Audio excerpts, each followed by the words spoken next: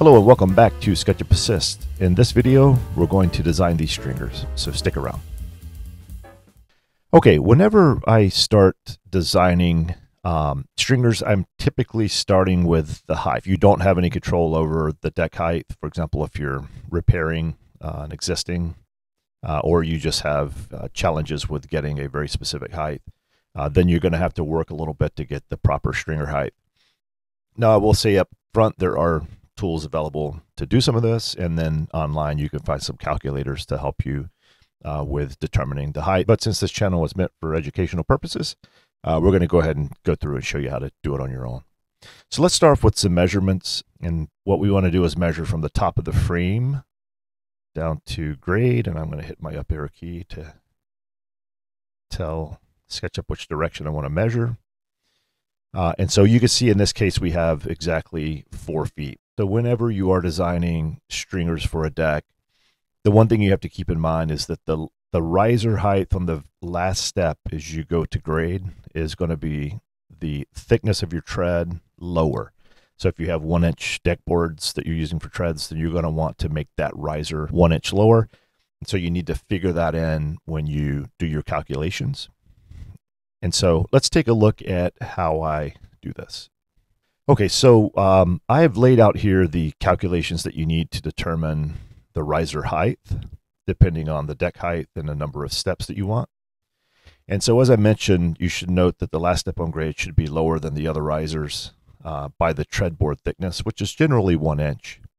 So in the equation, we're going to put together here, N is the number of risers, so that would be the number of steps. The riser height is what we're trying to decide. It's generally between 6 and 7 inches, but check your local building code. And then, of course, the deck height is what we measured a few minutes ago. In this case, it's 48 inches. But this is going to be the height from the top of your framing to grade. Okay, so we won't go through this in great detail, but basically this equation is saying that the deck height is going to be equal to N minus 1 riser. So if you're going to have 6 risers, then we only want to take into account 5 here because the last one will be shorter. So we have N minus 1, where N's the number of risers, times the riser height, plus 1 riser height minus 1 inch. In this case, so the unit is inches here. We're assuming a 1 inch thick tread.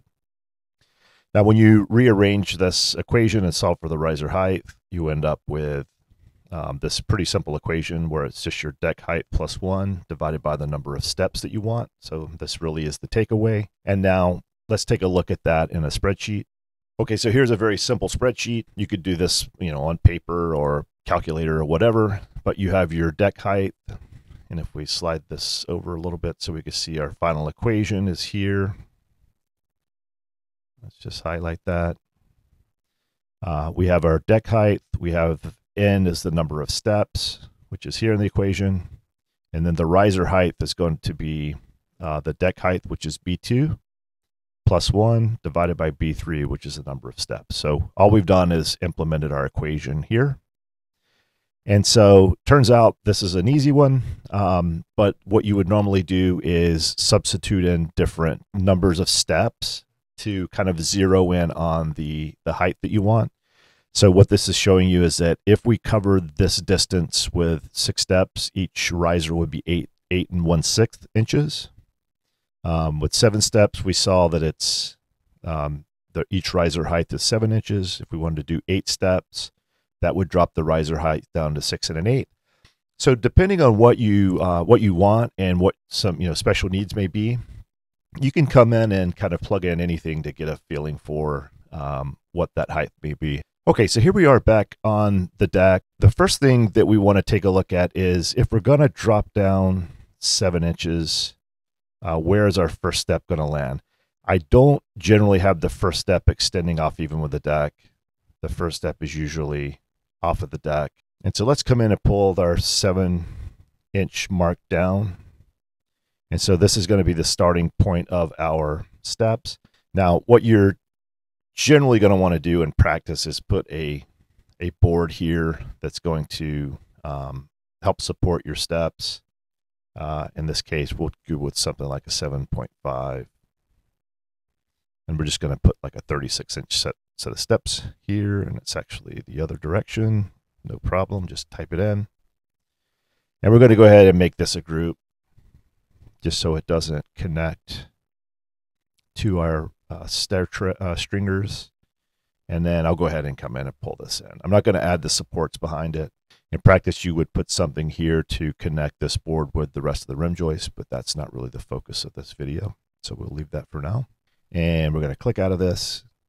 Now, as usual, there are a number of ways to do this. I'm going to show you how I typically do it. I come in, I'm going to grab, one more time, I'm going to make sure I grab off of where I want to start.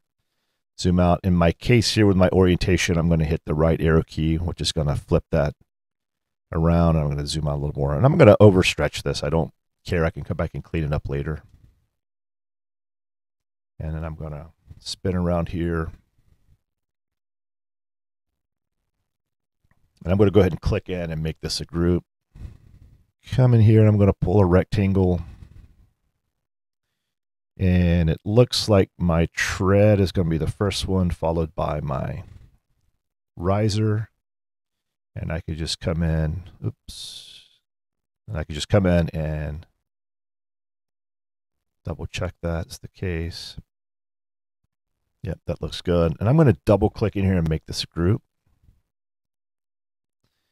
Because I'm going to use the move functionality and the move copy or move replication to lay out the design of my steps. So I have my 10, 7. And so if I come in here, now you do have to be careful when you grab this to grab this upper corner because we want to line it up. I'm going to come back. I'm going to hit the Option key on a Mac, Control on a PC, and I'm going to lock that in and it says endpoint. That's good. And I'm going to zoom out a little bit and hit ×5. And that's going to take my rise and run all the way to the end.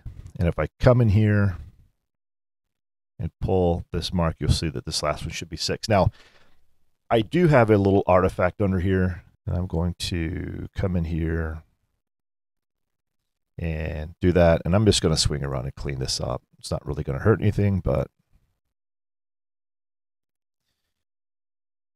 let's just get it out of there.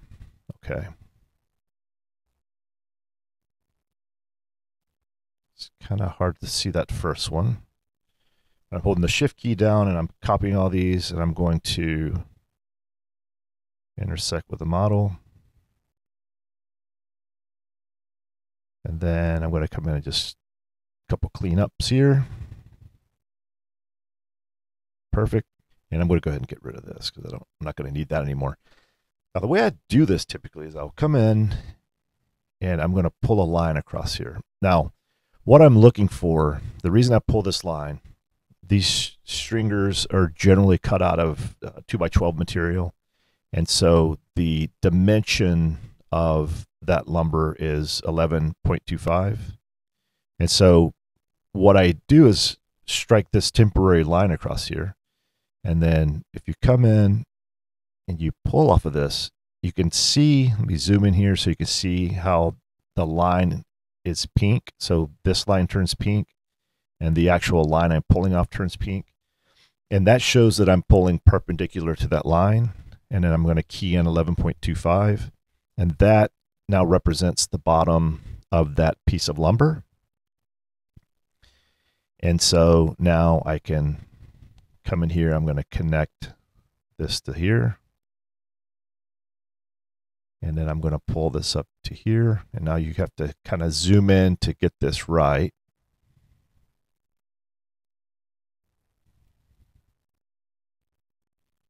And I'm going to pull that out now. And now I can come through here and get rid of these.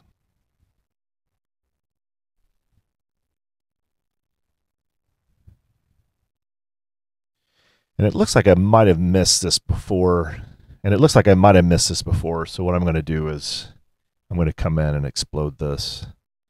And so now I can actually take that out. Okay. Well, the hard part's over.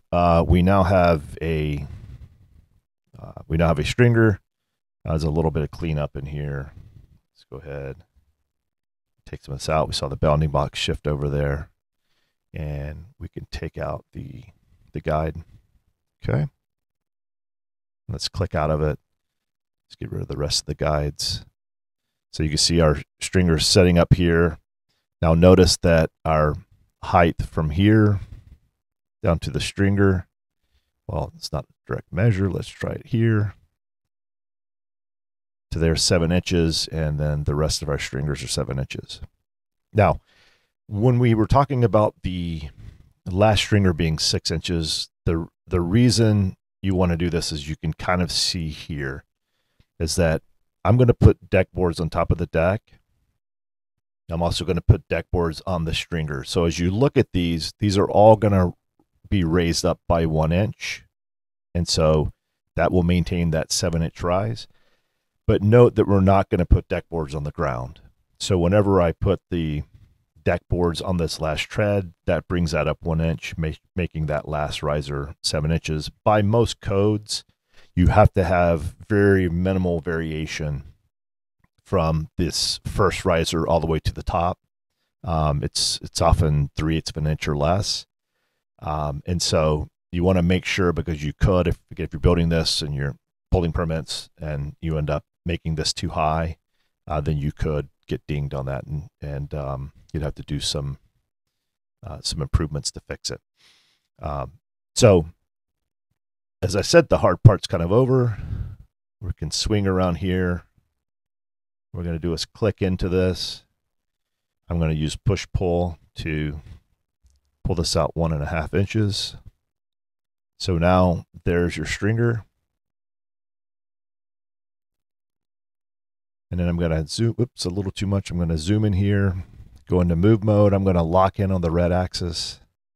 And let me just do that one more time. So there you can see we're locked in on the red axis. And I'm going to move this over, make a copy.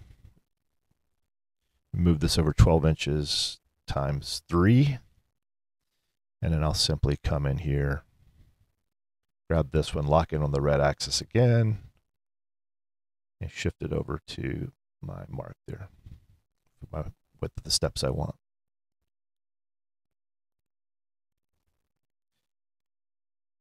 So there you go. That's the approach that I take to make these stringers. Again, you can use plugins to do this, but it's not so bad once you get a sort of system down for laying them out. That's it. Hopefully you enjoyed the video and found it useful. Hey, if you're finding the channel useful or interesting, please consider subscribing. And if you have any feedback for any of our content, please consider leaving comments. Thank you.